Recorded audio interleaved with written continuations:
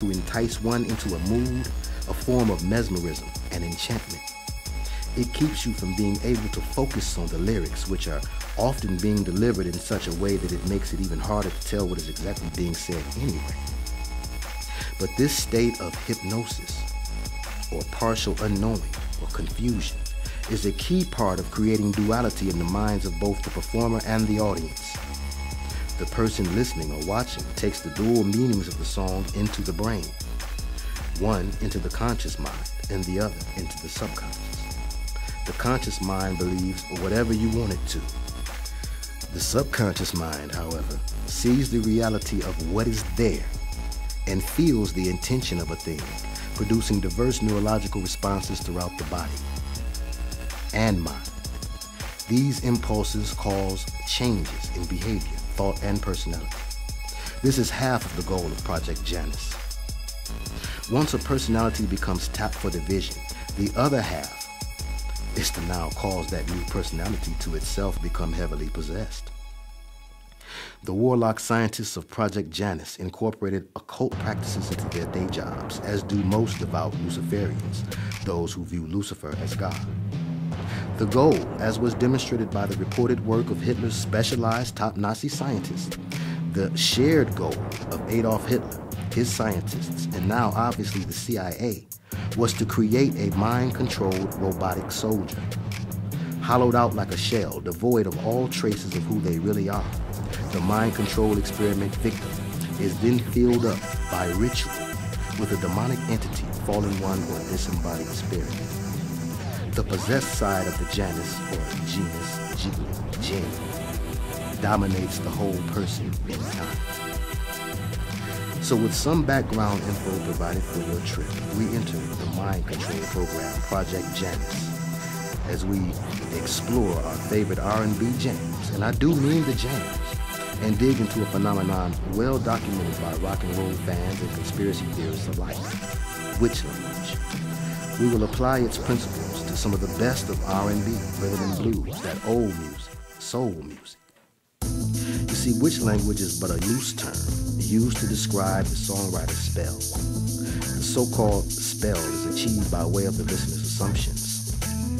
The assumption is that the song is about a man, or about a woman, or about love. All are illusions cleverly cast by the songwriter in order to keep the great Luciferian secret a secret. Songs are designed in reference and reverence to the spirit realm and the one which they believe in. Some become anointed by their new angelic addiction and sing in awe of its power and ability. Some become annoyed by the constant conditions, contradictions, and controls that come along with this new religion, one that they were promised would set them free. And some songwriters feed Lucifer their energy of regret, sorrow, and pain, because this is indeed his pleasure principle, for he is the principle of pleasure. So let's prepare to go back to school. Sit back, relax, and focus your third eye. Remain open-minded to the possibilities that life is much deeper than we are all conditioned to normally see. Assume for a minute that the unity of the elite is based upon this secret spirit worship that they share. Imagine that the business of music that we grew up on and assumed was all about talent and its exposure is in reality another vehicle used by our hidden rulers and their court magicians in order to skew our views about men, women, love, life, and God.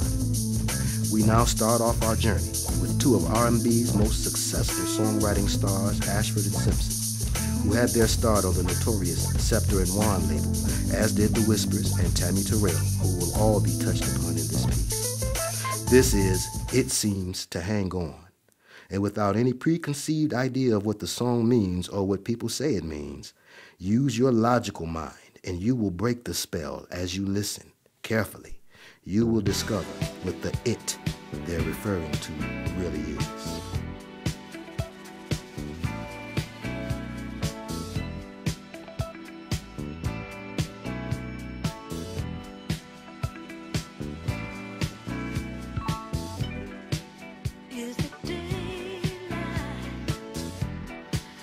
I can't tell no more. Never had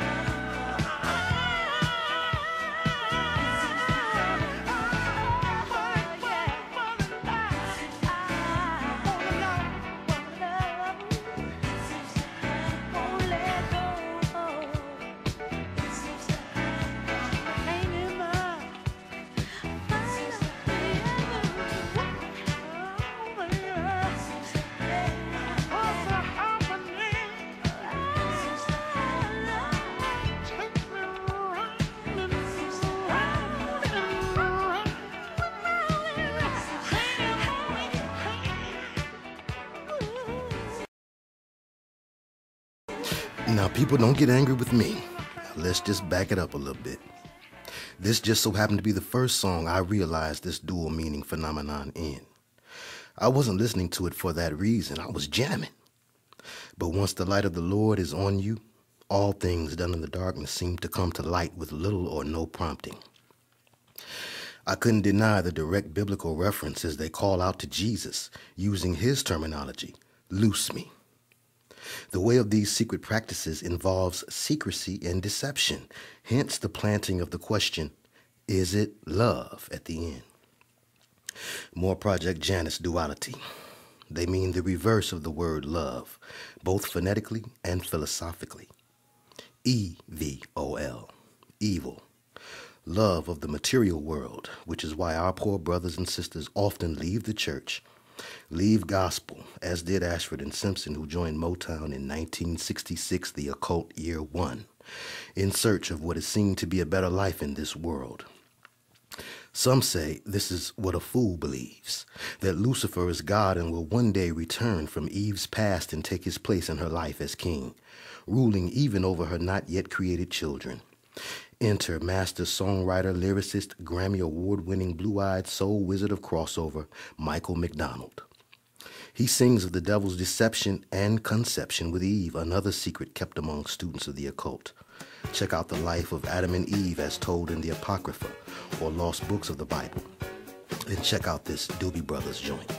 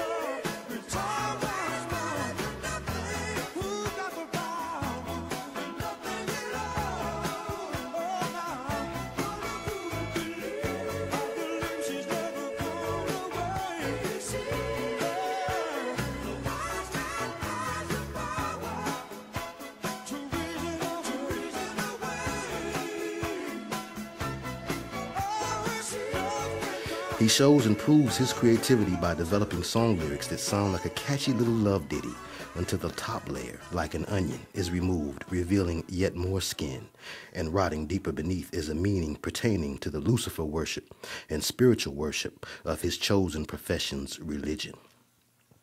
Remember, this religion goes back to Babylon with the worship of the sex magic goddess Queen Semiramis, the Queen of the Night, the model for the Statue of Liberty, in truth. It is another clever disguise for Lucifer worship,